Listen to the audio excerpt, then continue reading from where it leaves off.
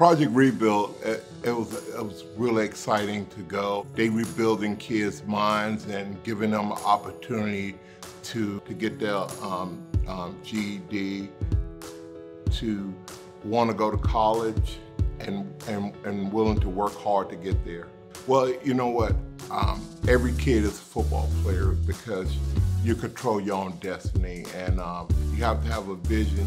You have to see yourself being successful, and then you have to verbalize. You have to tell somebody you're gonna be successful, and then they're gonna hold you accountable.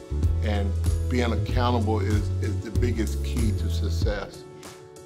You know what? They are our future, and we need to pass on a positive legacy.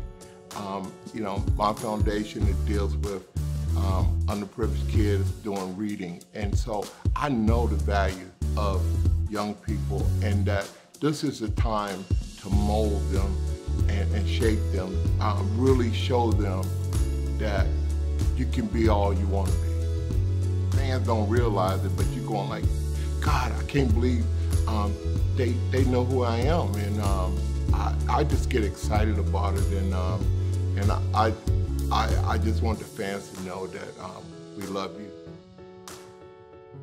I know a lot of guys in Texas that are first responders. I go to a lot of things. I understand what they go through, their families go through, and all the long hours they have to work.